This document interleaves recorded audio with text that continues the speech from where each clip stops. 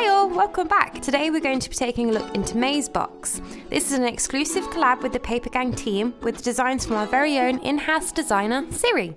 Let's dive straight on in. So for anyone that's missed it, each month comes along with an origami tutorial. Cut out the square on your Papergang paper and follow the tutorial either on our YouTube or our blog. So first off, we have post-it notes with 60 sheets so you'll be sure to never miss a memo. This is then followed with a green ballpoint pen with gold detailing and black ink. We then have a speckled black and white washi tape and a gold foil washi tape. Look at the shine on that. And finally, a gold foiled letter set. So you get stacks of letters and more than enough envelopes in 2 different designs.